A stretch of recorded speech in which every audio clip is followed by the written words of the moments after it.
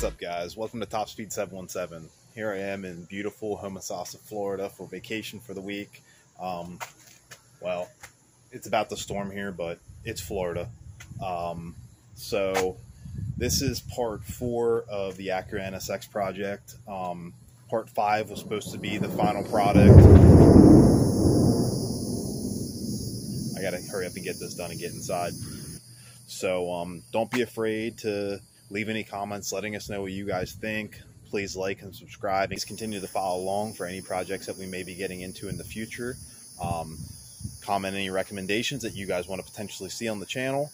I had a couple people comment about a timestamp that was on one of our videos that was set. It said like 2018 was the date.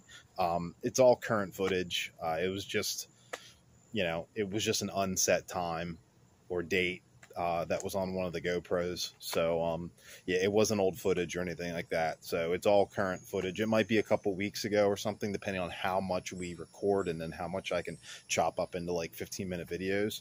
So so yeah, watch the video, enjoy, let us know what you guys think. Later. All right, everybody, here we are again.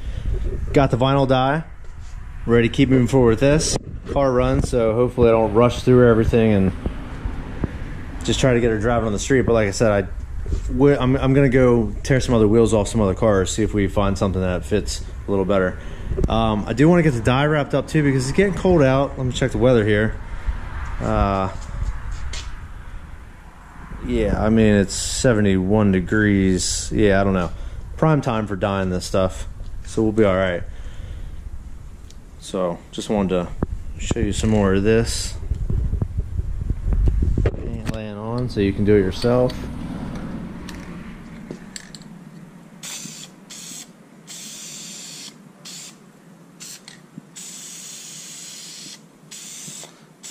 Now I do sometimes put about 2 coats on. The only reason I don't like to put too many coats on of this stuff is because if you put too many coats on, your carpet starts feeling like cardboard. So I generally like to just go one direction this way and then one direction this way. Just call it a day. Now obviously I would be doing a lot better if I wasn't holding this camera. And like I said, this will last for a couple years, but it's not going to last forever. So if you do screw up a little bit, like if I hit that end a little bit, not the end of the world, because it'll probably need redone anyway in another year or so. That also depends on if the car's going to be sitting outside, if it's going to be sitting inside, obviously, how much the sun's hitting and stuff like that. So I'd assume, it being new to me for the first couple months, it won't be a garage queen at first. We'll get it detailed up and stuff like that. Hopefully get to go to some shows, go to some cars and coffees, stuff like that. But for the most part, she will be driven more than a car that someone just buys to be a trailer queen, obviously.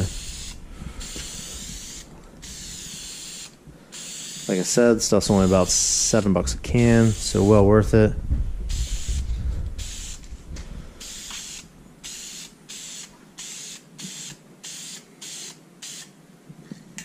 There she is. And here's the other one. This one wasn't as bad for some reason. I'm going to vacuum this back up again before it gets dyed. There you guys go. Here's a better look at the carpet. Got her all done. She looks a million times better. Walk over there. Might let it dry and, maybe before I put the seats back in it, double check everything. Make sure she's good to go, but she looks pretty good.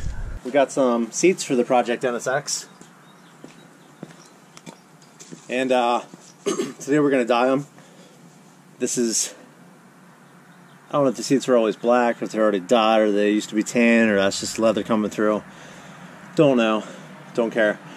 But yeah, I cleaned them up pretty good, but they're still kind of, still filthy looking for some reason.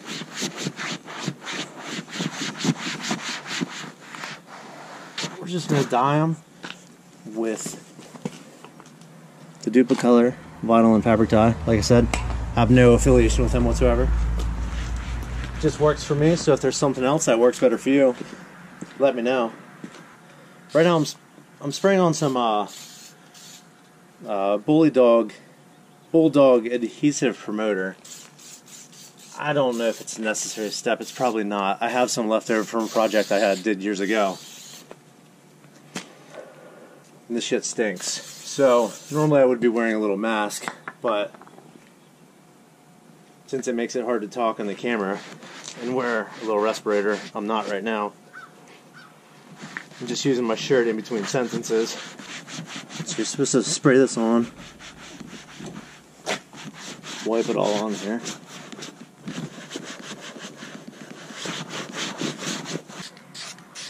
What I'm going to do is I'm going to go over the rougher areas first, just so there's a couple coats on there. You want to do nice even coats and blend it out wherever you stop spraying.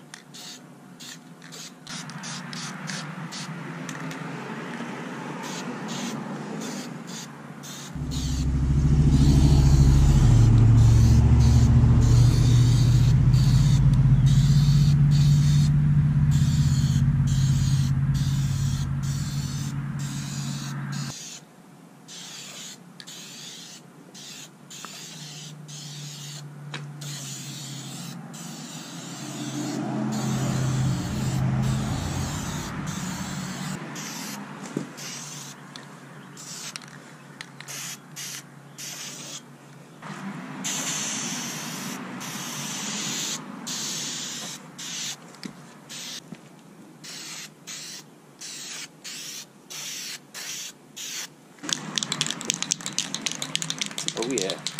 Guys, here she is. She's all done, all dyed up. I'm gonna let her dry a little bit. Maybe touch up some spots, whatnot. But she's looking fantastic. Here's the old seat. Looking like that. We're gonna get some parts for tomorrow. Get a part for tomorrow, I should say. Hopefully that fixes it. And yeah, whether the part actually comes in tomorrow or not, don't know, highly doubt it. So, one thing's for sure, the wheel should be here, seats should be finished and ready to roll. I got them from somebody that had them in a Honda, so unfortunately they had all of the wires cut for the power seats and for the seat belt light and all that stuff, so that plug had to be fixed and had to be resoldered back on and everything like that. And I have the exhaust on its way too, so I should get some footage of her driving by though once we get that VTEC and everything fixed, or why it's hitting the limiter at 7,200 or whatever. Alright, so we got the new part on the car. We're hoping that she's gonna not have that limiter at 7,200 RPMs. Won't know yet until we drive her. But right now I want to show you something else that I'm super pumped up about. So we took her for a drive. As you can see, no more rust on the rotors and stuff like that. We still gotta pull that other rotor up front, pull the wheel, check the caliper, make sure she's not hanging up. She might be. What I really want to show you guys today, and I wanted to get out here soon before it's too dark out to see, but we got something today. It's raining out a little bit, so we're probably not gonna take the car out for a drive, but here we go. The new wheels for her. Pretty pumped up about these. They came off another NSX, 8.5 in the front, 10.5 in the rear, something like that.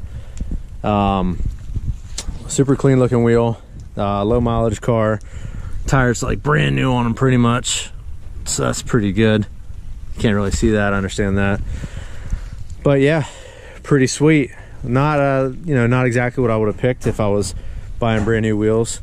The tires are a little narrow in the back, but I saw pictures of the car. Fits awesome, looks awesome. It pretty much sat the same as ours, so we'll see how they look on there, but there they are.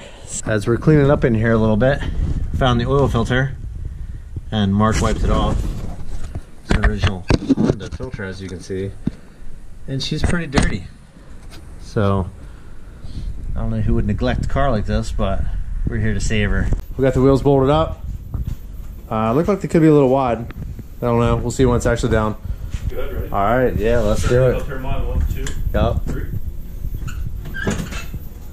Perfect. All right. Now I'm sure she's gonna settle a little bit. That light is kind of an, oh yes. So we still gotta do the front too, obviously. Wow. All right. Let's put the fronts on.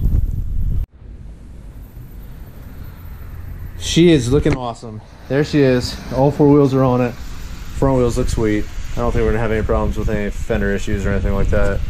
It's only got 215 on it.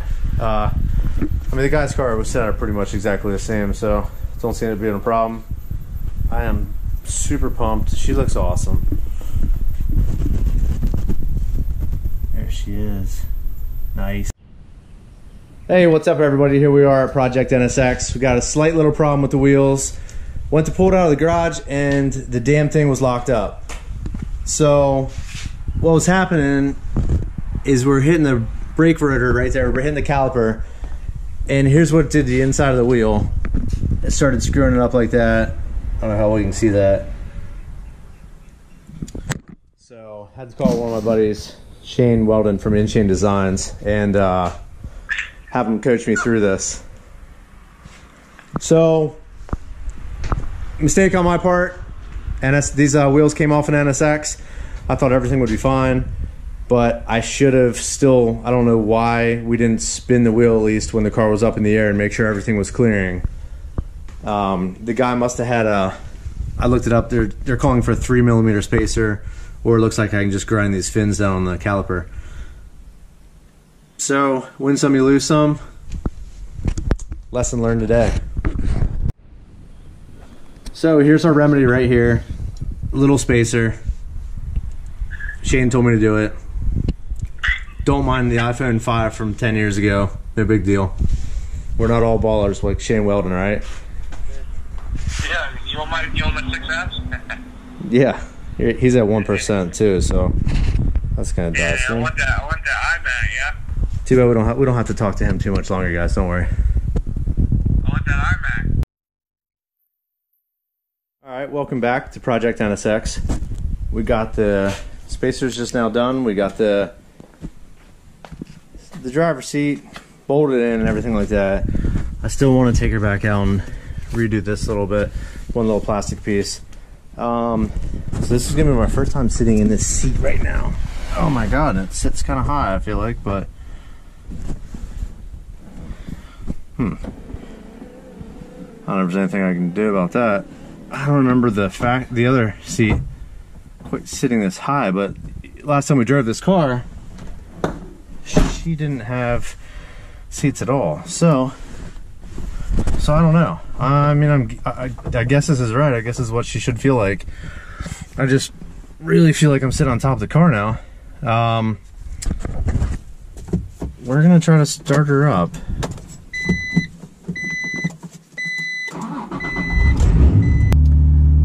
Pulling her out of the garage right now, and we'll do a little walk around. She's rolling nice now.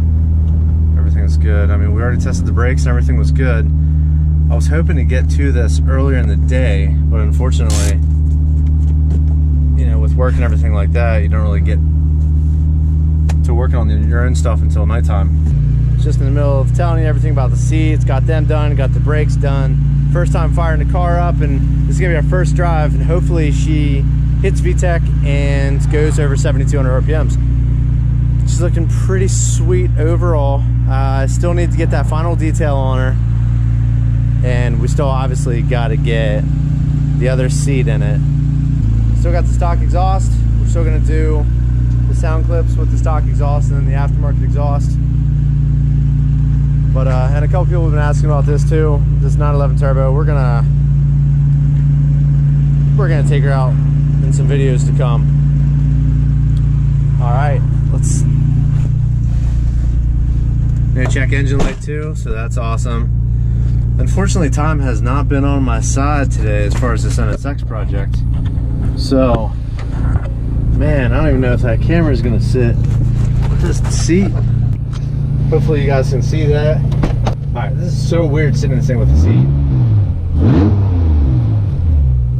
response seems better. Don't know if it is or why it would be. Whatever.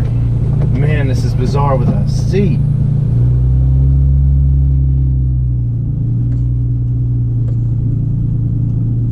Feels so weird.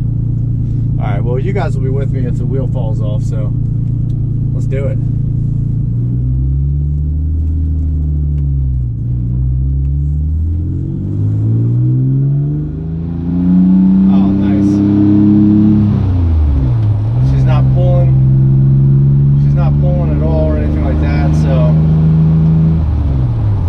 Still probably get her in for an alignment.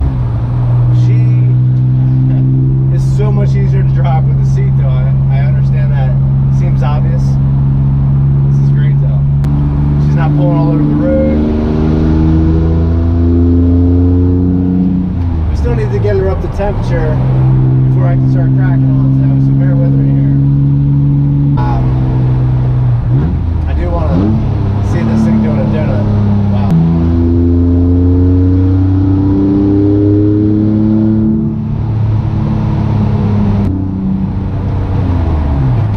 Tell you though, with matching wheels, this thing's a whole new car.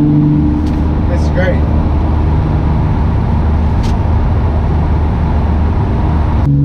We are up to coolant temp.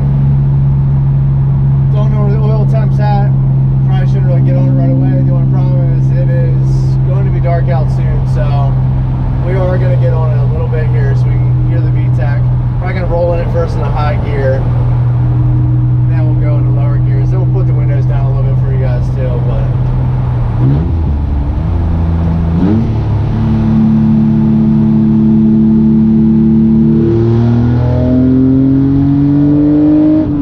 yeah, I think I heard the VTEC about 62 right there. Let's see if we can hear it again here.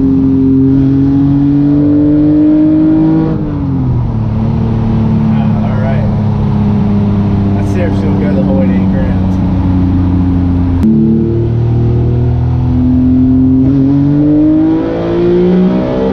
She did it! Alright.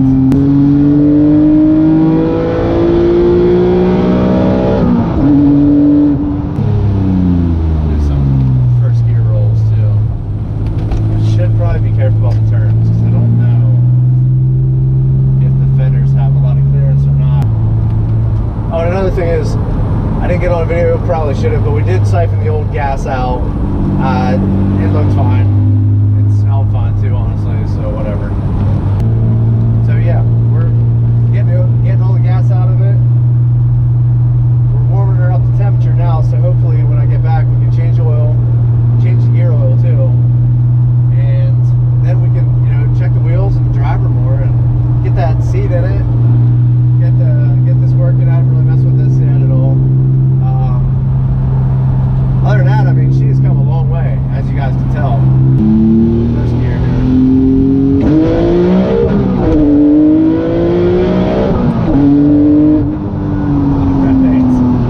So, yeah, she's definitely not slow.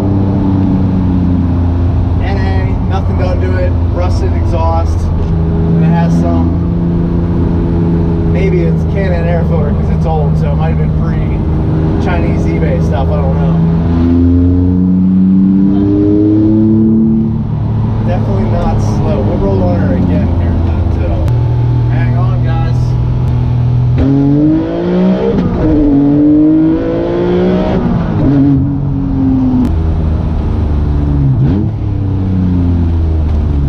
Alright, we're going to take you guys around these twisties a little bit too.